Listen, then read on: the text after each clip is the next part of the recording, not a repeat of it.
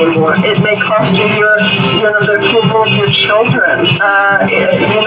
There's your reality has tentacles to other people that if you start changing in a fundamental way, it's going to send an earthquake in your reality, and it's going to shatter a lot of things. Once you are settled in that truth, it doesn't mean that you wouldn't be afraid, etc. But if you were, you could garner strength from that place, and then let the earthquake in your reality happen, and let the chips fall where they may. If people no longer love you because you're not a successful, wealthy, in the system person, then maybe they weren't there to be there in the first place. Other people will come eventually. But it is an alone journey. It requires a lot of courage, but every step, if all you do is put one foot in front of the other, you will arrive, and you will arrive at you. You will arrive at you. How beautifully said. How beautifully said. And you are not alone. The propaganda says that you are alone. But for instance, in India, a group of physicians, perhaps a week ago, put up an emergency declaration saying that they wanted doctors to stop administering the kill shot, and they wanted doctors to talk about what the shots were doing. Now, thousands of doctors, I am among them, have gone to a Telegram group, or is it a WhatsApp group? It's a WhatsApp group called Emergency Declaration, and we have made videos. I made a 2-minute video in which I spoke about it. Thousands and thousands of people from around the world are saying, yes, yes, yes, yes, yes.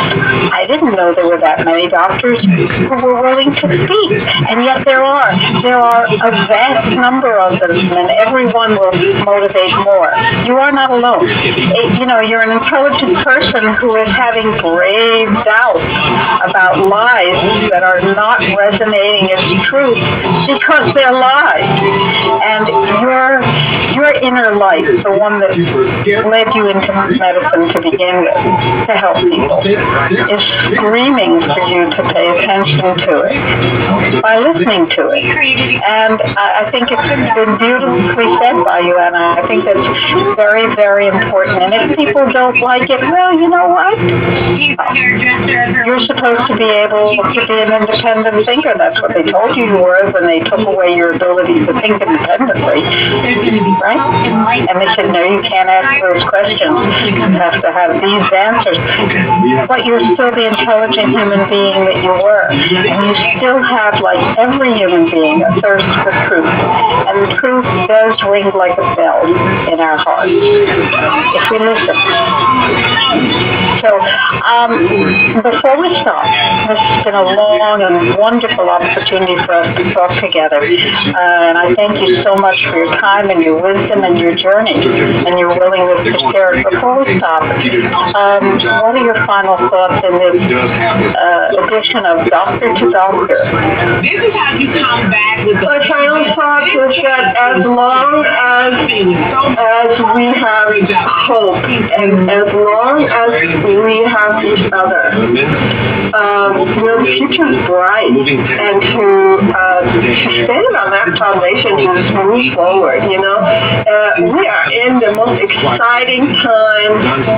We are in the biggest fight in the universe, and it's like, it's fun. Let's get involved, wrestle with adversity, get out there, let your voice be heard, and don't be afraid. Don't be afraid, because what you said, it's like there's a growing movement, and we are not alone. There's millions of us, human beings on this planet who don't want to be exterminated. So we have a lot of kinship, brothers and sisters, and a lot of friends. So I just say, let's get alive and be excited and passionate about it. You meet the greatest people. Thank you so much. What a pleasure. Thank you so much, Rima. Thank you so much for your time. You want to stop recording? We have a pistachio and snickerdoodle finger cookie. Stuffed cinnamon sugar with a touch of cayenne.